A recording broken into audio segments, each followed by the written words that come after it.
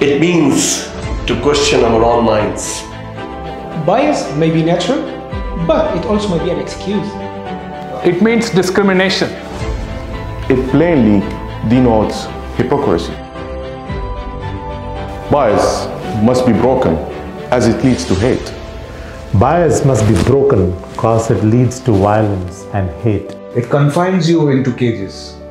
It upholds the oppression. For me, it's a straightforward suffocation. It curbs one's freedom. I would appeal to women to have a stand. Why does your gender mean that you should be quiet? Discrimination. Don't support it and don't supply it.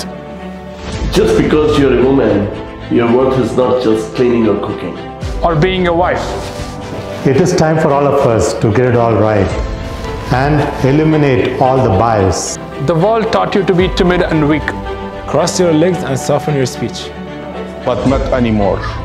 Break the bias and be bold. Break the bias by standing for your rights. We've got to focus by changing our mindset. Your gender should not ask you just to be quiet.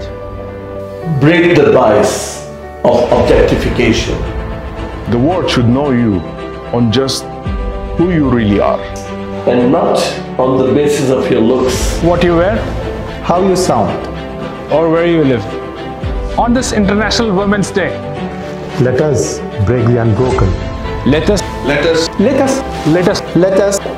Break the bias. At Leader Healthcare, we take pride in celebrating the International Women's Day. At Leaders, our women are born leaders as they bring along rainbow of opportunities every single day. We wish them and every woman in the world International Women's Day.